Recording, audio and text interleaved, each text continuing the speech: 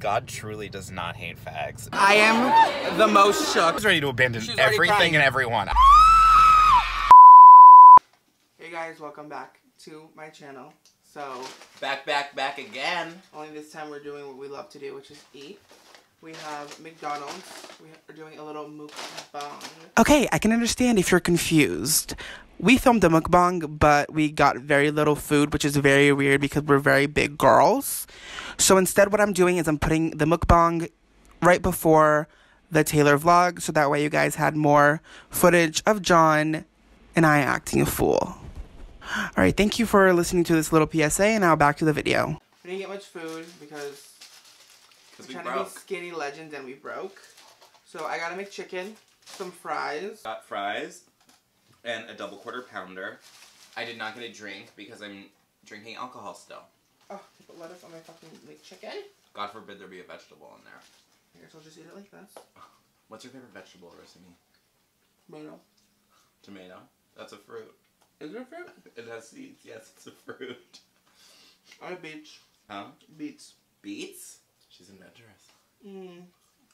Potato. I don't know that that's a starch. Then I don't eat vegetables. What's your favorite food? My favorite food? Tacos. Okay, I'm gonna say shepherd's pie. No, American tacos. The trashy ones in the hard shell. With the flat bottom ideally because I can't hold them on my own. My favorite food is probably my mom's stroganoff. You love that stroganoff. Okay, so when Rossini moved out, his mom had sent, so they had like moved some of his stuff down, and they brought so many like pre-frozen like little dinners so that Rossini could have home cooked meals. It was actually the cutest thing. And thanks to Heat Mom for doing that for me. Okay?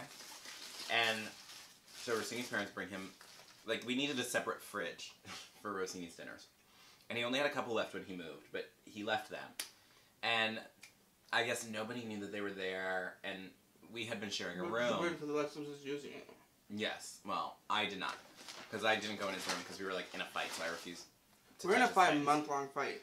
We were in the biggest fight. It almost ruined our friendship. We almost were not friends. It's a miracle that we're sitting here today. But so I went home, and I thought, oh, like, let me save some power and unplug Rossini's fridge. And I went home for 2 weeks. And apparently the stroganoffs, the lasagnas, the whole things had unfrozen. And they, like, thawed, and it was disgusting. Apparently the apartment smelled horrible. When I got home, I had to, like, bleach the floors and, like, the walls just to, like, get the smell out because it would not leave. It was terrible. It was horrifying. Country is a very fun spot. No better place to feel.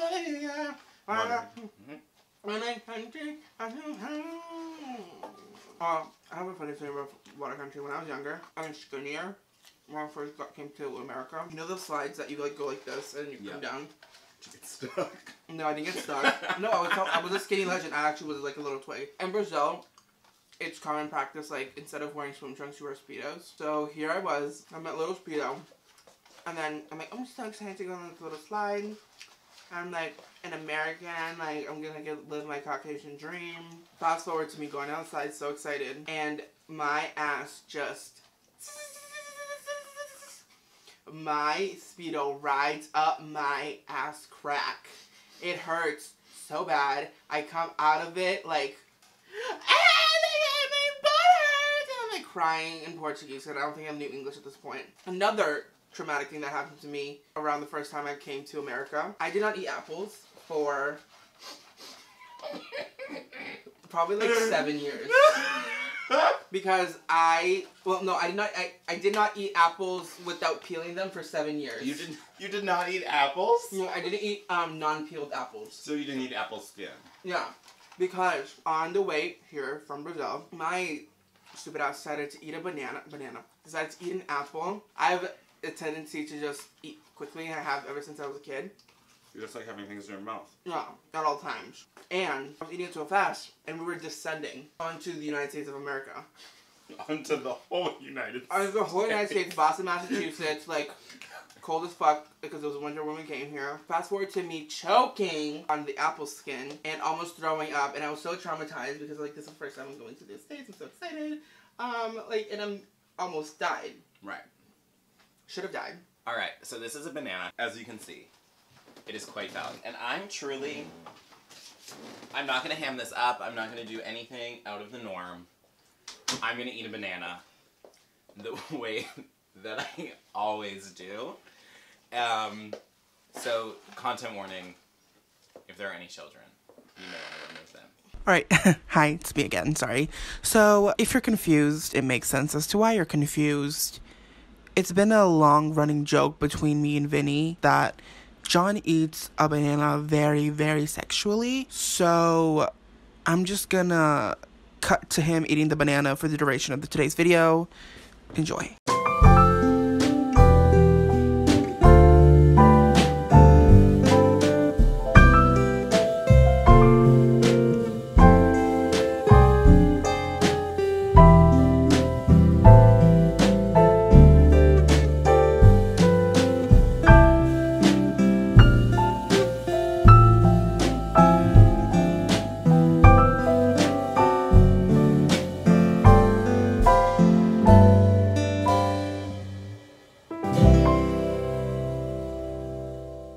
This is the saddest mukbang ever, but we had some fun times. Thank you guys so much for watching this little mukbang. I like mukbangs because they're kind of like unfiltered, they're nice. You eat, like, is there anything better? Cannot wait to go see Taylor. It's my first time, John's like third time, and so we are here at Gillette Stadium. This is Tamara. Hello. This is John, all decked out in his merch. John, how much did you spend for this era? We don't need to talk about it because talking about money is crass and I'm a lady. So that's a lot. We are really... Me, that's fine, bitch. What? Don't introduce me, that's fine. I was getting to it. This is Krystal. What's up? Have you been on my channel before? No, I don't think so. Did we? Krystal, no. That was with on Caroline's channel. Yeah. I was like in the bloopers. My face is so red. Oh my god. That is what happens when you're 3 mics are deep. Well, look at the difference in my skin tone. Look how bright I am. That's what happens when you never show your body. Hello everyone, sorry to cut into Rossini's vlog, but you can't see it. Rossini is all the way up there, and I'm all the way right here. I'm not even a fan, I'm just here for Charli XCX because I got free tickets because Charli XCX decided to give Ben, my friend, free tickets and put him on the guest list. So, sorry sweeties that you're stuck all the way out there, but I'm here to enjoy the show. She's in for a rude awakening because karma was on our side. I'll let you know that the universe was on our side a few moments later.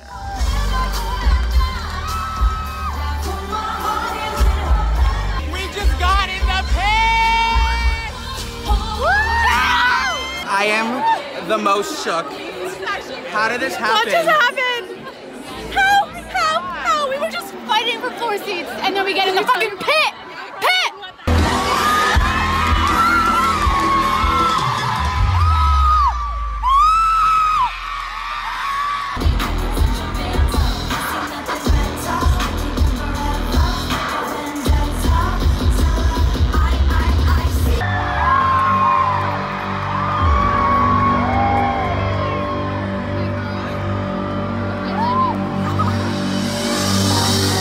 Trust a narcissist.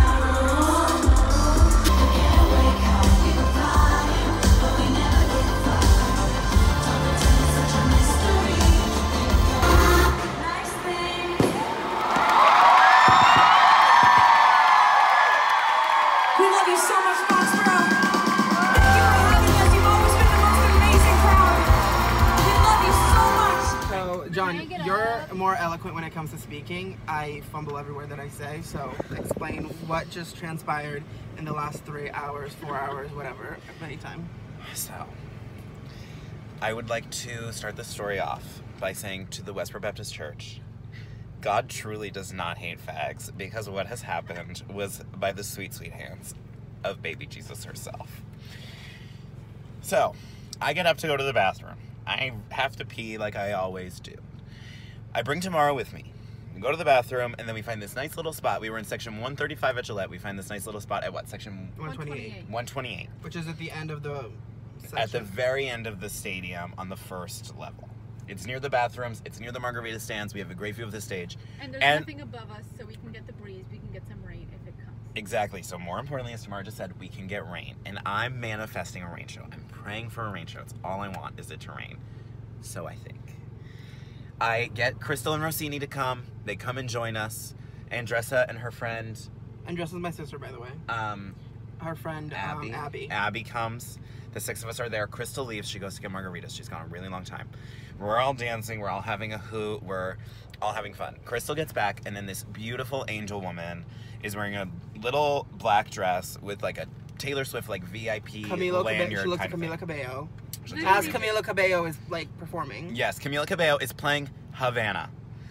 Did she And play it? She didn't play Havana. Yeah, she did. She did? It was happening during the chaos. See? Oh, wow. So literally we're missing Havana because this woman's going, do you have your tickets? Like, what section are you in?